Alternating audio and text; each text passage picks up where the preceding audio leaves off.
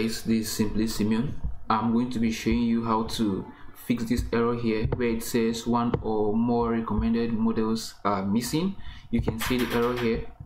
So I'm going to be showing you how you can fix and take away this error.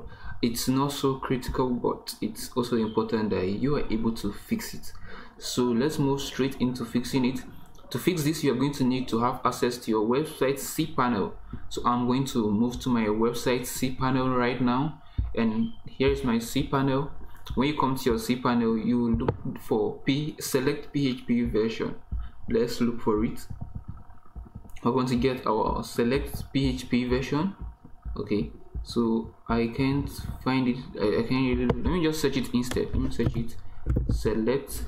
You can see it here. Select PHP version. I'll click on that. Give some time to load up. Okay, we have our PHP selector loaded. So you make sure you get the recommended version. It mustn't be the latest version of WordPress. It should be the recommended version. So the recommended version, current recommended version for WordPress as of the time of recording this video, which is 2022, is 7.4. PHP version 7.4. You can see it's not the latest, but it's the recommended. So I'm going to get that.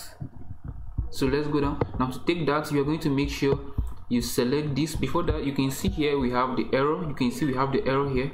Now here I'm going to select zip. You make sure that this zip is ticked. Click on zip.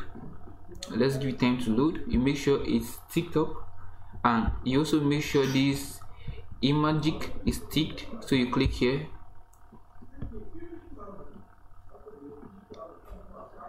Okay, so now everything has been selected. So let's go back and reload and see. You don't need to save anything. There's nothing to save, just that is okay. So let's go back, let's reload it and see what we have.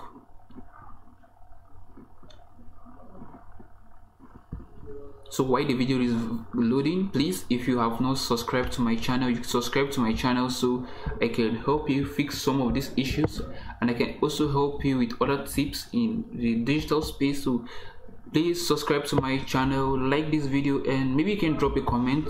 Don't leave without subscribing. I'm sure this is going to help you. This video is going to be very helpful. Okay, now we can see our site's health dashboard has loaded, and you can see we no longer have that very error again. That very error has been taken away. So guys, that's it for this issue. Make sure you subscribe before you leave.